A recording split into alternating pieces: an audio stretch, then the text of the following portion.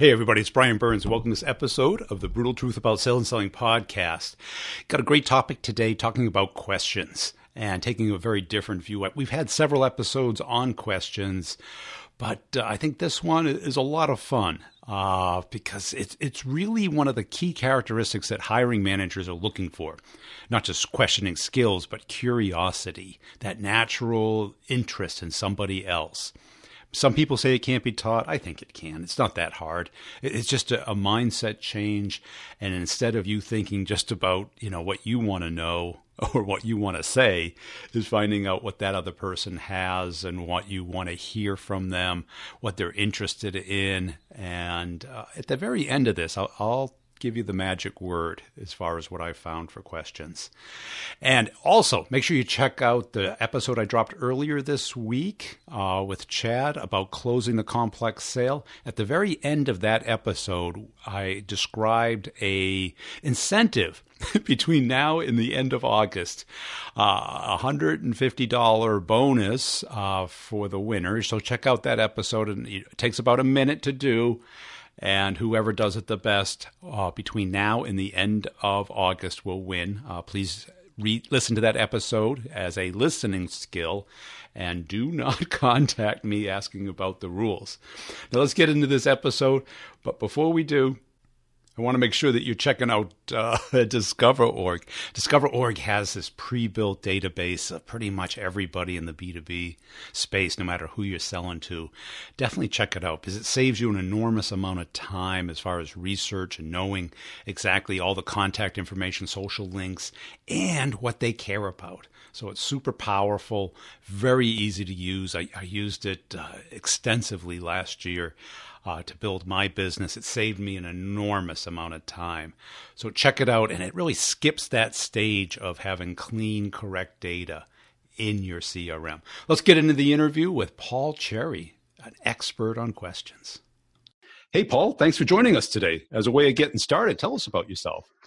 Oh, thank you. And I'm president of Performance-Based Results. Been doing this for over 20 years and work with all types of clients from 175 of the Fortune 500 companies to over 1,000 small to medium-sized entrepreneurial firms in the business-to-business arena. And my passion is all about questions that sell, asking the right questions to discover what customers are saying, what they're not saying, and really getting to the motivations, the heart of the issues. Why? So we can create value, drive value, and deliver what customers want and obviously get what we need. So it becomes a collaborative, successful effort for both parties. That's a little bit about me. Cool. And how'd you get into this? I just been you fell into it? Probably like most salespeople, right? Yeah. Couldn't do anything else. It is true. Yeah. I guess I look at my dad, who was, I got my master's in public administration, and like most folks around 23, 24 years old, I wanted to change the world. And I tried government work, the public sector for about 6 months. And I loved it. I loved the people. I loved the passion. But I realized, seeing my dad sell and just my entrepreneurial spirit, I said to myself, I too got to get in sales. So I got a wonderful job opportunity with the Belle of Pennsylvania Yellow Pages directory advertising, and people were like, what's that, right? Oh yeah. That's extinct today, right? Yeah. Everybody goes by the internet, but it was a wonderful profession because I got to be exposed to every type of business market, from small startup companies, pizza places, plumbers, to Fortune 500 companies. And I loved it, but I did that for 6 years. And then I always loved entertaining, acting, but also selling and education. I'm like, well, where can I make a living? And I was attracted to training and development, but to still sell. So I started with Dale Carnegie Organization. From there, other training firms. And then eventually it was like time to get out on my own. So that's where I am today. Cool. And how did you decide to focus on questioning? Or is that only one of the things you focus on? Well, that's a key area. And it's the discovery process. And I've always been recognized that when it comes to engaging others, I was one of those people when I got out of college. I was incredible. Well, I was gifted at getting job offers. And again, it wasn't like, it's not because of my intelligence or my background or experience, whatever, but I always had a way of, in a good way, because I'm just inquisitive by nature, that I would turn the interview around and start asking about, the person interviewing me. So tell me how you got started in this business. Tell me what you see are some of the challenges and opportunities in the marketplace. Tell me what are some of the hurdles. Tell me about the ideal qualities that you look for in a candidate. What have you found so far? And all of a sudden, the person would just be pouring out all this information, giving me valuable information that what would I do with it? Sell to it. Yeah. Okay. And they're like, you're the because I found out, creating emotional connections with people is key, whether it's, it was 25, 30 years ago or today, that hasn't changed.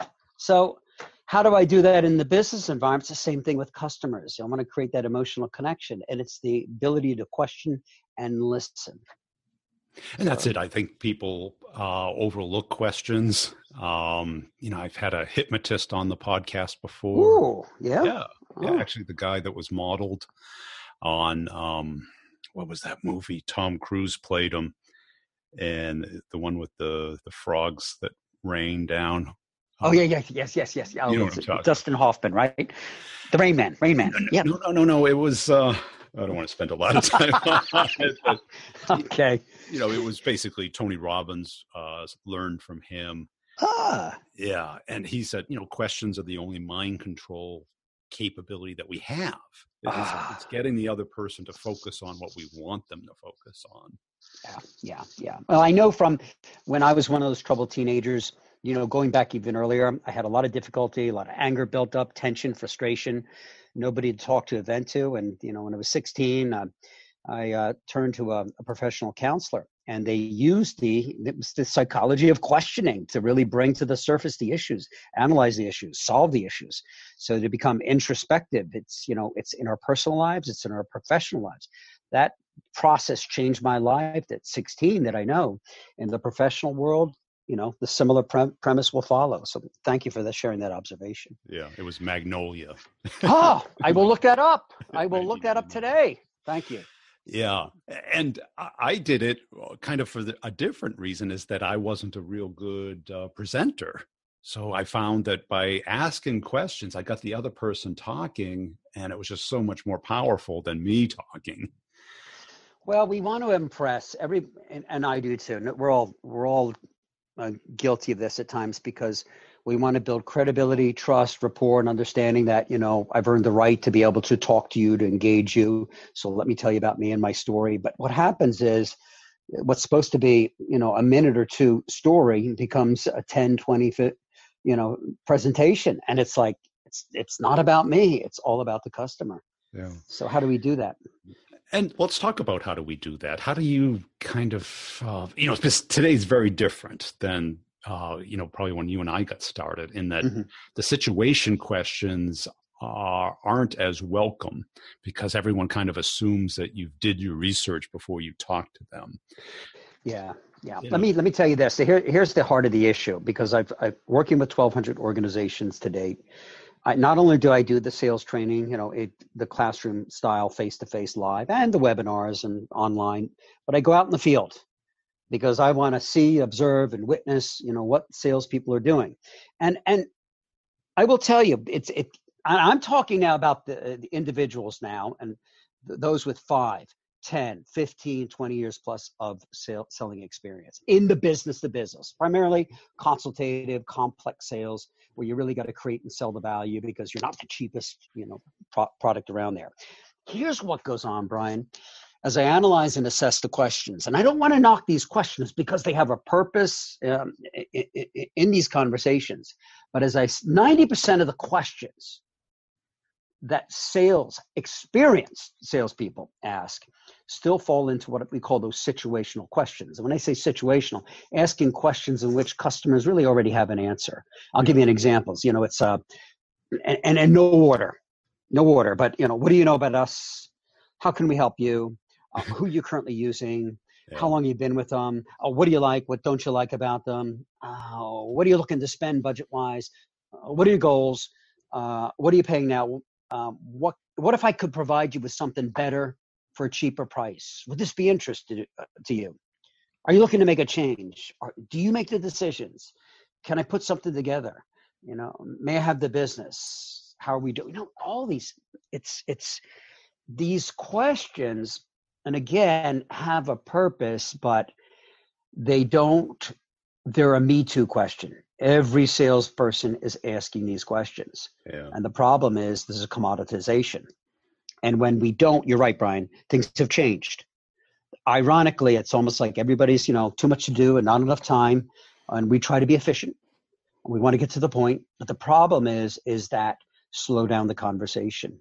Ask better, more thought-provoking questions that's focused on the customer, not about us. So, I won't go into the detail because but taking some of these questions, and it's just tweaking it. For example, Brian, are you the decision maker? Although is that an important question? Yeah, it is. Could it be perceived as a little offensive or derogatory? Yeah. How would we salvage it? Well, we talk about descriptive openers, and one example would be like a describe for me. So tweaking it would just say, instead of are you the decision maker, could you describe for me your decision making process? You see, just tweaking it with descriptive openers such as describe, tell me, share with me, walk me through, help me understand, expand upon.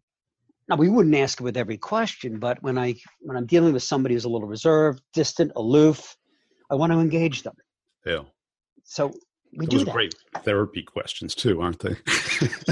Well, here's the other problem, and it's not just situational questions, but the other problem is the majority of the questions we ask are in the present. Yeah. I mean, and I what's going on? Any projects you're working on? How's things going? How's business? Any problems? Any concerns? And then we dabble into the future. What are your goals? Now, here's the interesting thing for your audience. Rarely, if ever, do we ask questions in the past. And you want to know why, salespeople? Tell me a little bit about how you got started in this business as you reflect on some of the previous projects you worked on. Tell me about some of the hurdles you faced in the past. What are those issues? Tell me how you tackled them. Now, there's a reason why salespeople don't like to go into the past. You want to know why? It's not dead. relevant. Not relevant. It's dead. It's done. It's closed. I can't make money in the past. So they spend a lot of time in the present. What do you think we do when we ask a lot of questions in the present? We annoy, we bore, we put people to sleep. So you're right about that. I tell salespeople as we look at all these questions they ask, and you know what? I challenge any manager, salesperson, just give me your top 10 questions you ask. And that's exactly what you'll see as you go through the exercise in no order. 90% of them are in the present. So I tell people, go more into the future. Now, a goal question, what are your goals? And that's a canned question. I think it's more about, tell me about where you see you and your organization 3 years from now. Tell me where you see you and your department 12 months from now. How's that compare to where you were a year ago? It's going to be a reflective question. So I'll combine something in the past, future, and the present. And you know what's beautiful about that? You get them to visualize that. You get more aligned, I think. You do. You really do. I think, too often I go with salespeople, and I know there's a rapport building, there's an ice breaking, it's the personal stuff, weather, the family, the hobby. I'm like, I'm okay with that. But sometimes, we're 10, 15 minutes into that, and I'm like, oh. Enough already, yeah. Let's move on. And people really want, they do want connection. They really want connection. And part of earning trust, rapport, and getting to the honesty is just to kind of shift your questions a little bit. So it's more about your customer. And then I say this because too often you'll see salespeople go through the routine of like, all right, I know I've got to ask some questions because it's kind of obnoxious to jump to the solution. But don't go to the solution prematurely until you've earned the right to understand if they're motivated, receptive, and open to buy.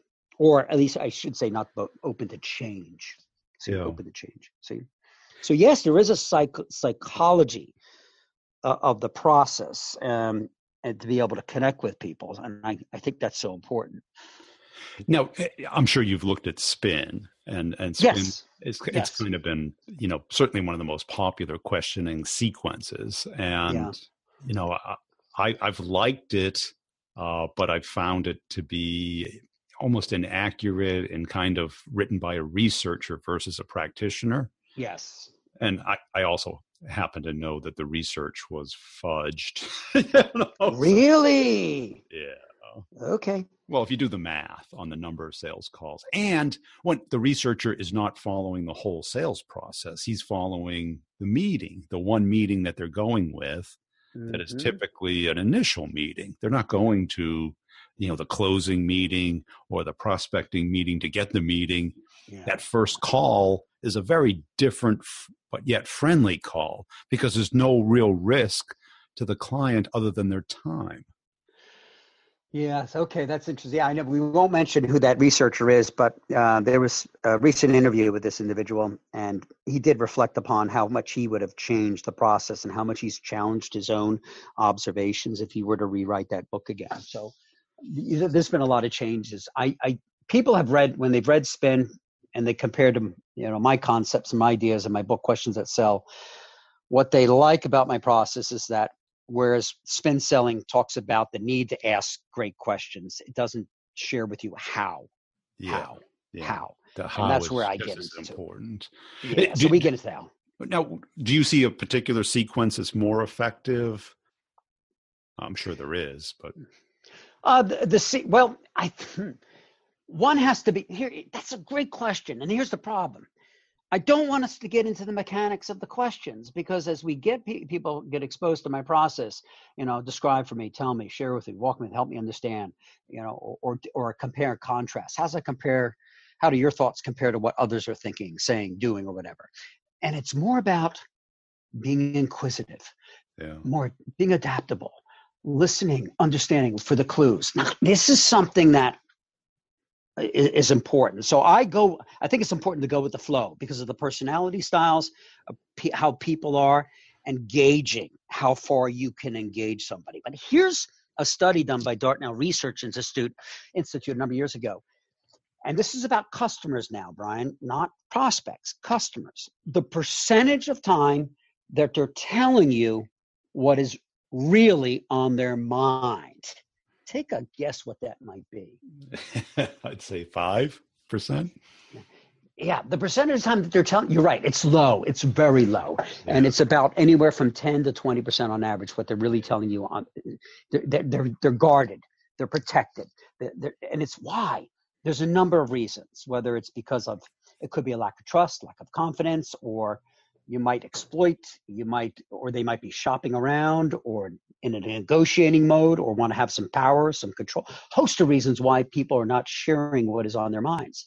So here's my point. If we have, and these are customers, people we're already engaging, calling on, who are buying from us.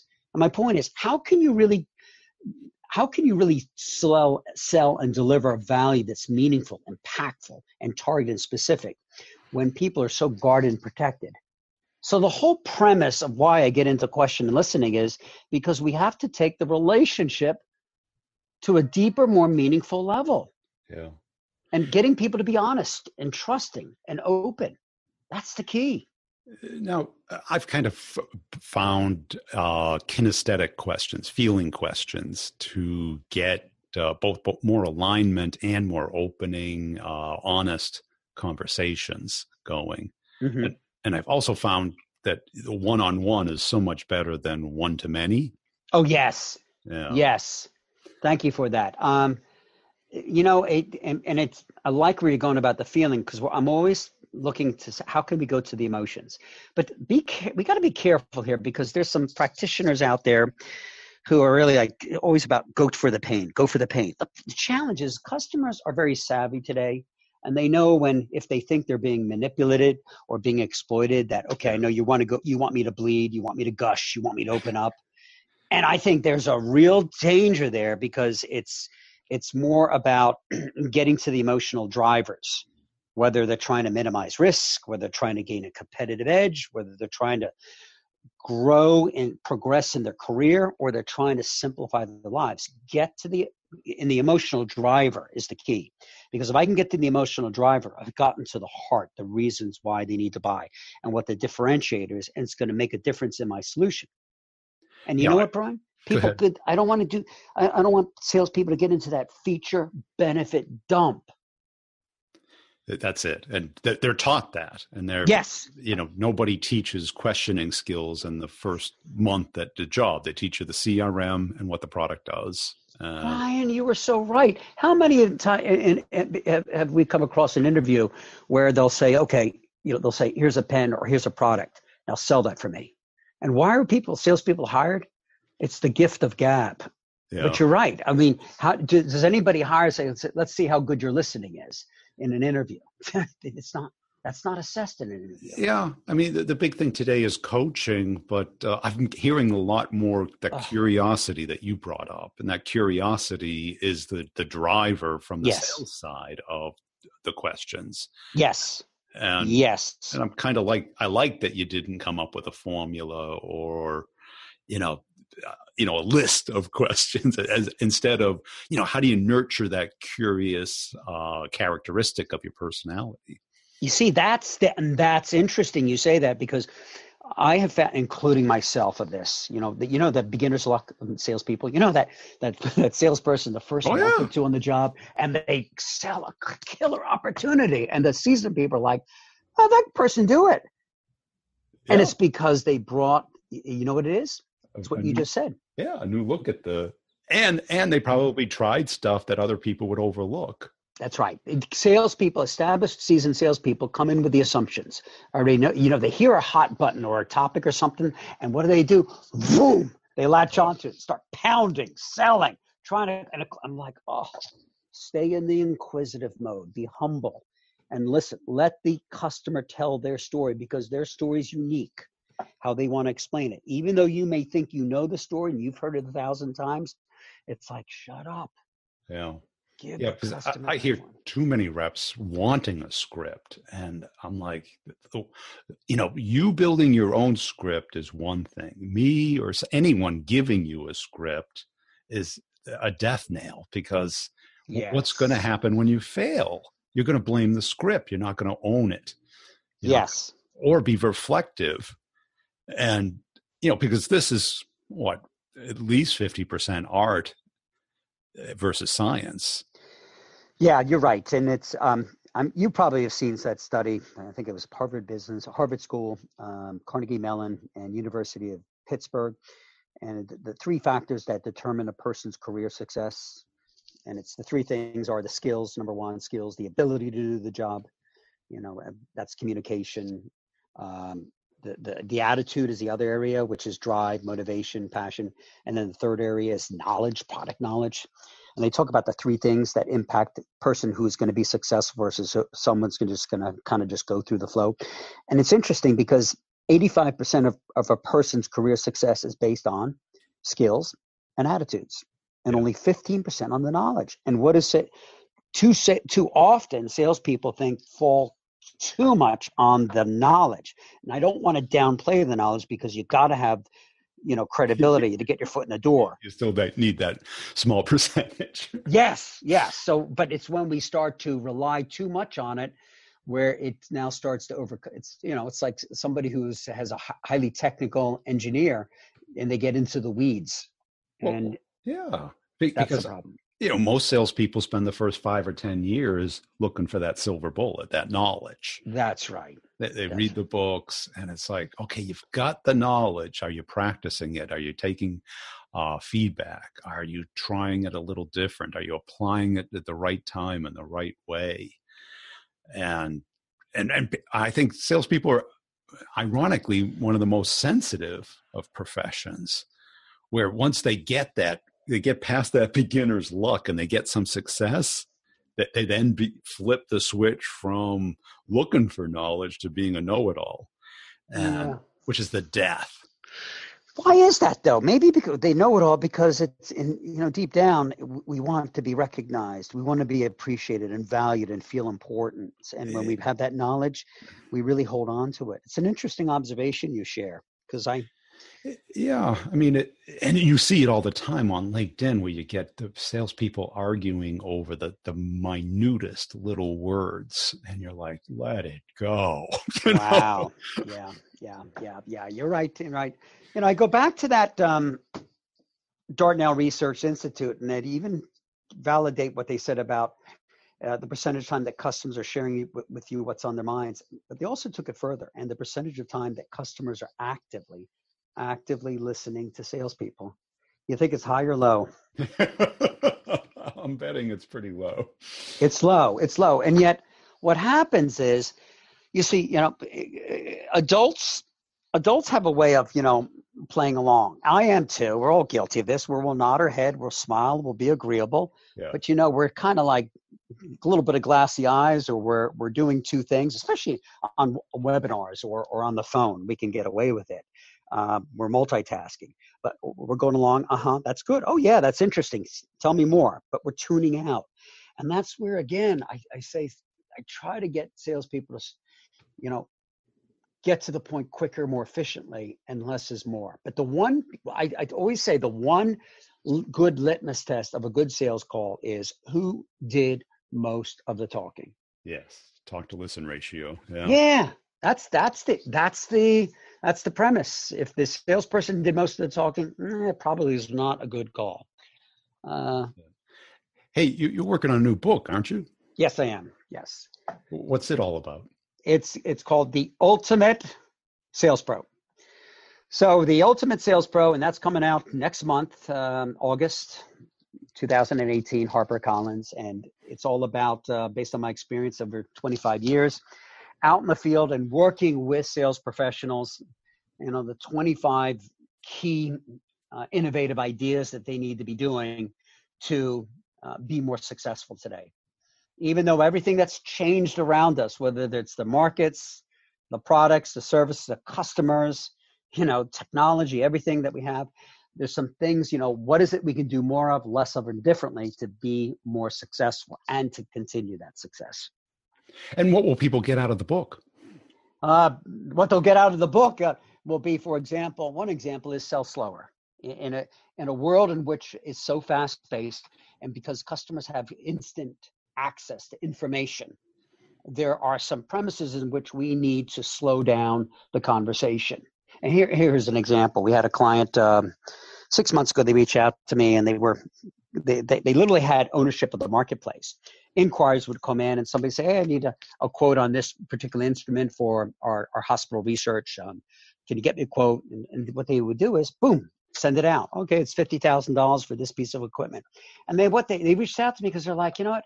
Here we have a captured audience. We have, pretty much it's us and another competitor, and yet our close ratio is not good.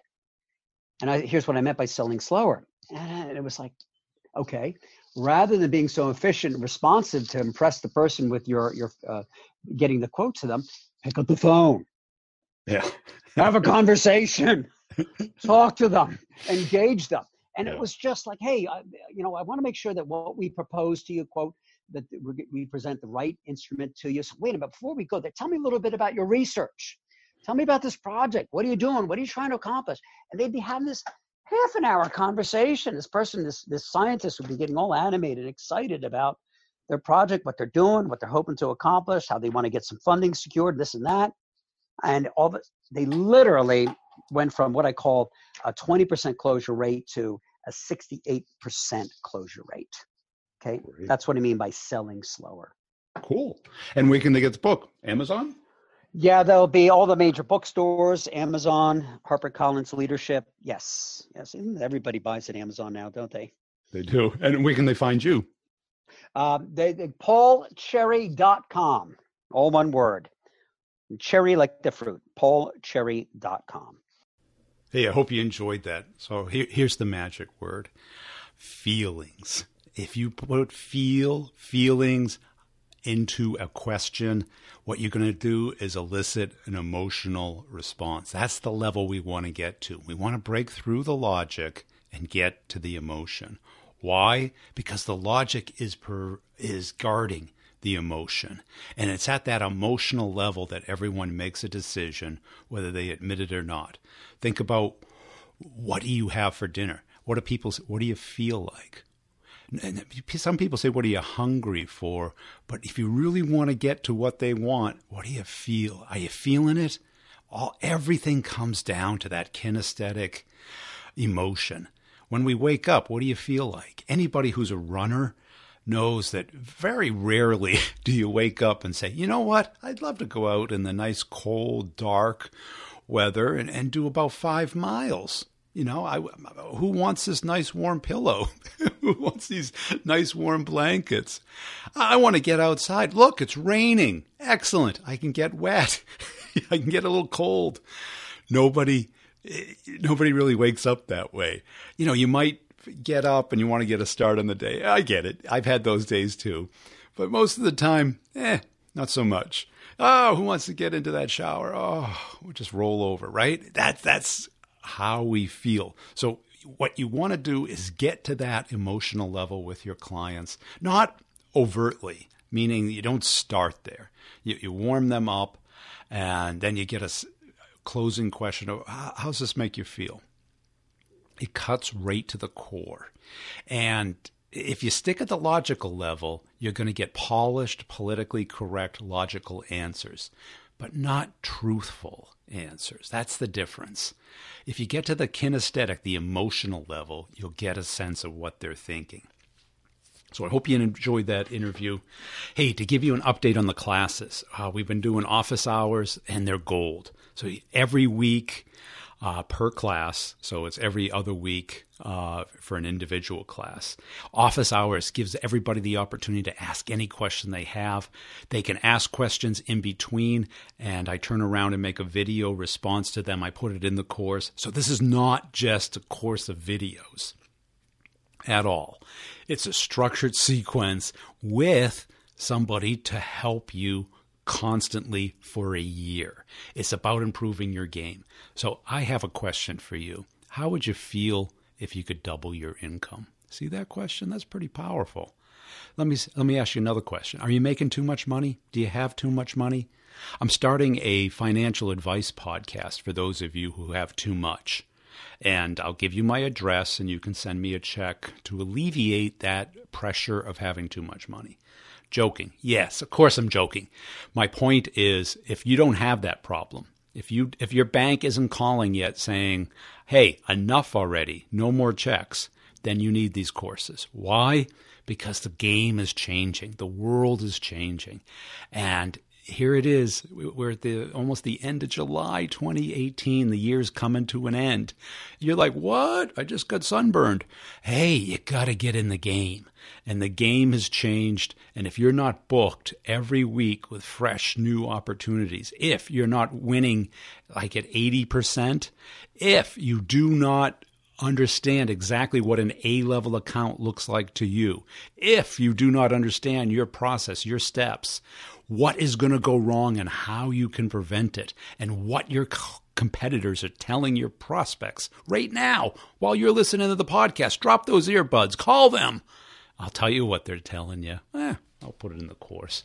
That's enough about the course. Check it out at b2brevenue.com. Don't send me an email asking me the URL. It's in the show notes. It's in the title. B2B Revenue. That's what we want. Revenue. b2brevenue.com. Ingrain that in your brain. It's on my LinkedIn profile if you get lost. Are we connected on LinkedIn? Are we? Is that a hard question? Let's get connected, okay? Come on. Also, I'm dropping a funny video every day at the podcast page on LinkedIn. So the Brutal Truth page, like a company page on LinkedIn. So if you could follow that, you'll get to see a funny video every day. I appreciate that. Also, make sure you're checking out the B2B Revenue Leadership Podcast. There I'm talking about leaders. Get to know some of these leaders. And what we're finding is the front door into a new account is the most crowded. It is the most pounded on, and that's why it's the most guarded. And that's why we don't go in the front door. Let your competition bang on the front door. We get invited in. Hey, Brian, come on in. Thank you. Pleasure to meet you. That's how we roll here at The Brutal Truth. So get into that. Make sure you're checking out nudge.ai. Okay, that's how we figure out who to go after and what they care about. Pipedrive.com. Brutal Truth is the coupon code to get a month free of the professional version. Get it. Try it. Why do I need my own CRM? I got this thing I can't stand using it at the office. That's why. That is why. You want your email integrated with your CRM, have all those contact information all updated.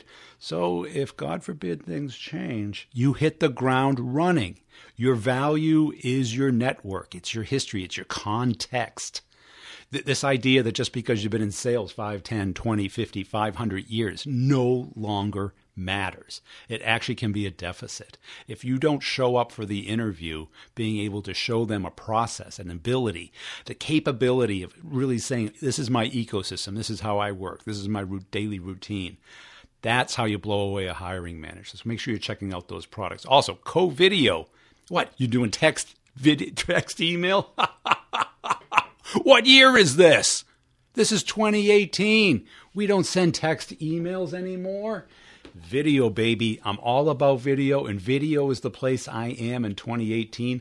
Over on YouTube as well. I put funny videos there. I do my walk and talks. Are you on Instagram? Are you on the IG? Okay, no bikini shots, but I will do a walk and talk about sales daily. Brian G. Burns, no underscore, no dashes, no spaces.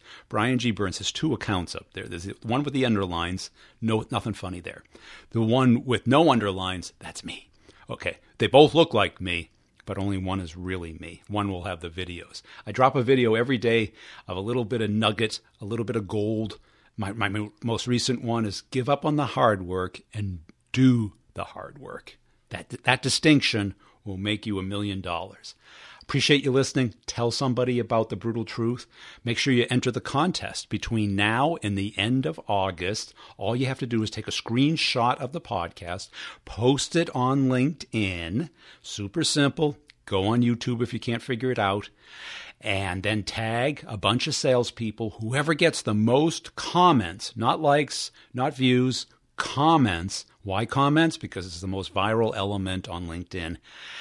By the end of August, I don't know if it's the 30th or 31st, wins $150 Amazon gift card from me. So make sure you tag me so I can see it, so I know who to send the money to. I've got too much money. Oh, not yet.